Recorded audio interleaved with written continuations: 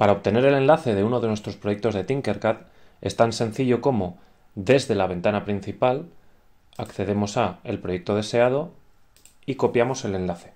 Este sería el enlace de nuestro proyecto y que podríamos compartir con cualquiera para que lo viera. Pero hay que tener una cosa en cuenta. Cuando intenten abrir el enlace de este proyecto, les saldrá un mensaje de error. Y esto se debe a lo siguiente. Si nos fijamos, este proyecto es privado. Para hacerlo público, debemos pinchar en la rueda dentada, Propiedades, en Privacidad seleccionamos Público y le daremos a Guardar cambios. Ahora sí, si intentamos acceder al enlace, sí que podremos visualizar el proyecto.